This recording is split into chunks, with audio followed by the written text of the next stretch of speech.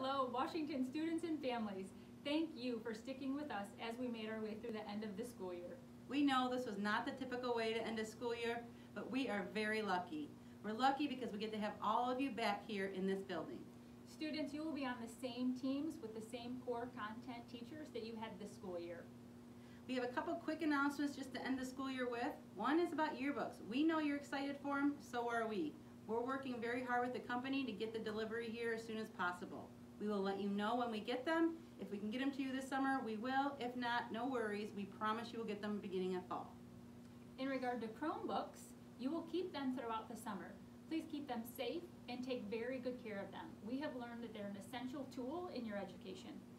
May 29th is your last day for the school year. Please, please have all your late work turned in by 3 p.m. on Friday, May 29th.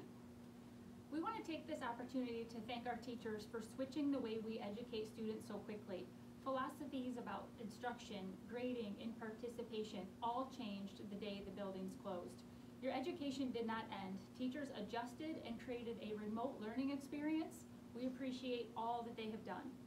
We ask that you make some great decisions this summer. Get outside, experience the weather, experience life, but be mindful of the people around you. Take good care of your older neighbors. Do they need their weeds pulled or their grass cut? We know how much energy you all have. Let's put it to some good use. It's that time, Cougars. Time to say, until next year.